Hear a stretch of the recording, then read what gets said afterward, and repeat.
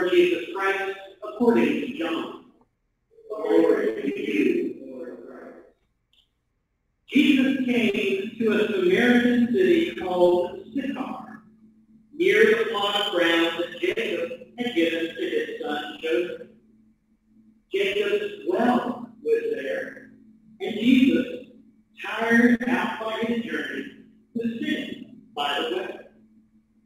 It was about noon. A Samaritan woman came to draw water, and Jesus said to her, "Give me a drink." His disciples had gone into the city to buy food. The Samaritan woman said to him, "How is it that you, a Jew, ask a drink of me, a woman of Samaria?" Jews do not share things in common with Samaritans. Jesus answered her, "If you knew the gift of God, and who it is that is saying to you, 'Give me a drink,' you would have asked him, and he would have given you living water." The woman said to him, "Sir, you have no well. The well is deep. Where did you get that living water? Are you greater than our ancestor Jacob, who gave us this well, and with his sons and his flocks drank from it?" Jesus said to her, "Everyone who drinks of this water will be thirsty again. But those who drink of the water that I will give them will never be thirsty. The water that I will give will become in them a spring of water, gushing up to eternal life." The woman said to him, "Sir, I see that you are a prophet. Our ancestors worshipped on this mountain, but you say that the place where people must worship is in Jerusalem." Jesus said to her, "Woman, believe me, the hour is coming when you will worship the Father, neither on this mountain nor in Jerusalem. You worship what you do not know. We worship what we know, for salvation is from the Jews. But the hour is coming, and is now here, when the true worshipers will worship the Father in spirit and truth. For the Father seeks such as these to worship him. God is spirit, and those who worship him must worship in spirit and truth." The Gospel of the Lord. Praise to you, Lord. Please.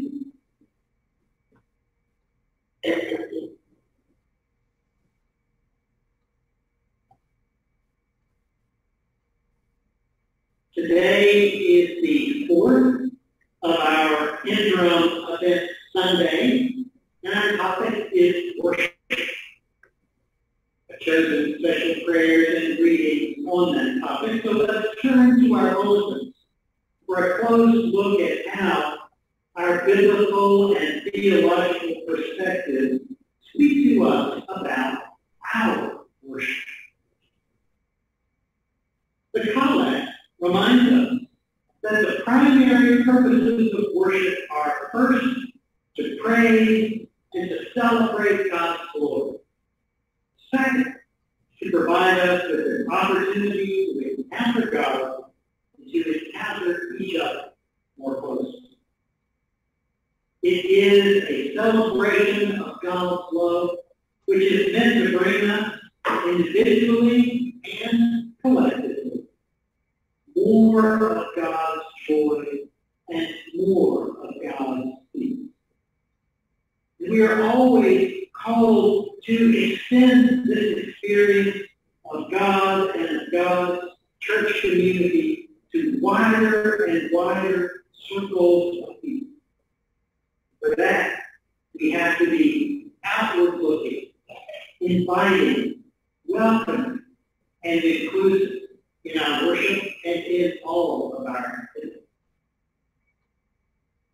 The Job reading shows us two sides of God. It shows us God's personal nature of being present and available to us. We hear God speaking directly to Job.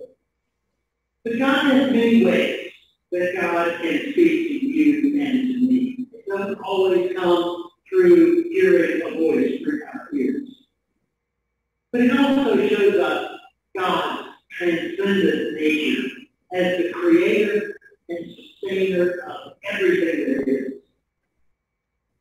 It is obvious that our human words and human understanding cannot begin to encompass the awe, the majesty, and the mystery of God. And yet, even if we cannot understand God, we still retain the ability to invite God's presence into our ministry, into our worship, into our homes, into our lives. That powerful God of all creation is present there with each and every one. The psalm reading speaks of God's compassion, help, and protection, while reminding us of the belief that we walk in the presence of God in the land of the living, right now, right here in our earthly life.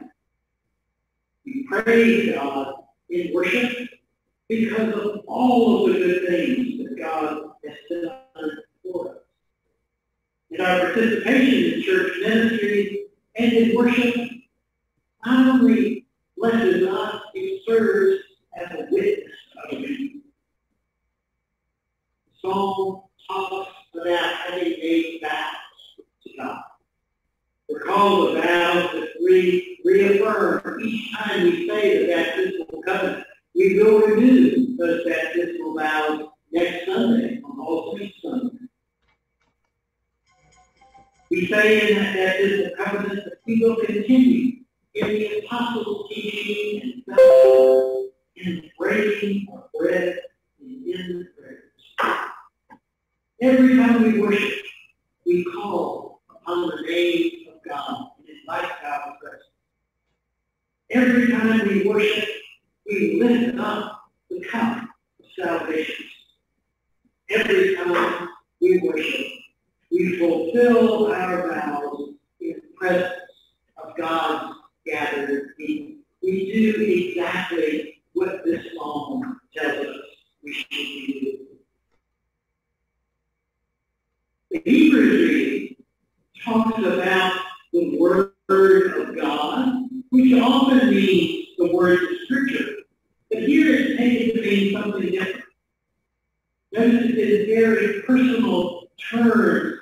It's referring to Jesus himself, the one before whom no creature is hidden, the one to whom we must render an account, the one who is our great high priest. He understands us.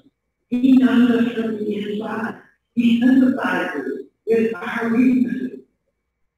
And he is the one who allows us to approach the throne of grace with boldness. It's amazing. God knows everything about you and me, and still, despite that, invites us to worship in worthiness and with boldness.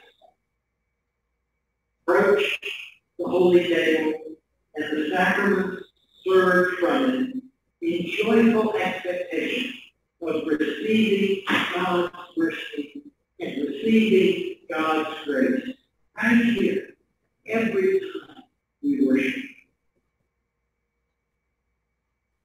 John's Gospel reading is an exchange between Jesus and the Gentile woman. And in it, Jesus affirms God's desire to call all peoples together,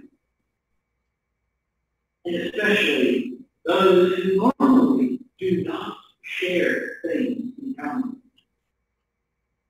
Think of how that applies to us. Jesus is saying that whoever has the least in common with you and me, they're the very people that God is calling us to find ways to connect with, to share with, to be in relationship with. The people that we have the least in common with, that's the stuff. All of it comes from Jesus himself.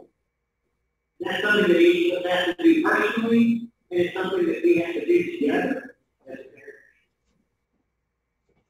Jesus also affirms that God can be worshipped anywhere and everywhere. It's not the location that matters. It's the way that we worship. It's that we worship in spirit and truth. That kind of worship, that worship in spirit and truth, is what gives life-sustaining water. That's the spring that gushes up to our eternal lives. Jesus tells us this is the kind of worship that God wants. God expects this kind of worship from us. And look at the image that's on the cover of your bulletin. It conveys the idea that worship and music always has to have the participation of the Holy Spirit. See that little Holy Spirit dove flying up above the people in that image? That kind of worship transports us outside of our individual selves into this corporate body, which is the very body of Christ, where together we experience a foretaste of heaven. You might even want to think of what we do together in worship as rehearsals. We're practicing. We gather here to rehearse for the service of unceasing praise that will be our job when we enter into the nearer presence of God beyond this land of the living. There's one other thing that we're going to look closely at in our worship event today, and that's the importance of exercising a balanced life of faith. Head faith, heart faith, hand faith, and soul faith. Four different kinds of faith. Our head faith, that involves what we think about, what we believe about God and about our faith. Activities that help us to understand better. Our heart faith has to do with how we feel about God and others and how we relate our emotions to God and to other people. Activities that help us feel deeper emotions of faith. Our hand faith involves how we live out our relationship to God and our relationship with other people and how we do things, doing better things, inspiring us to further action. Our soul faith involves how we journey into deeper experiences of the mystery of the Holy. Activities that help us be more and more connected to our true selves, more and more connected to others, more and more connected to God. Each of these four kinds of faith are all important and they're all needed, and they work together with each other, playing off of each other, informing each other, and supporting each other. Making sure that we use all four of them to some degree in a good balance ensures that our faith will have a stronger, more visible, and more lasting impact, not only upon us, but also on the world around us. So, with these biblical and theological perspectives in mind, we will continue with our worship event activities following.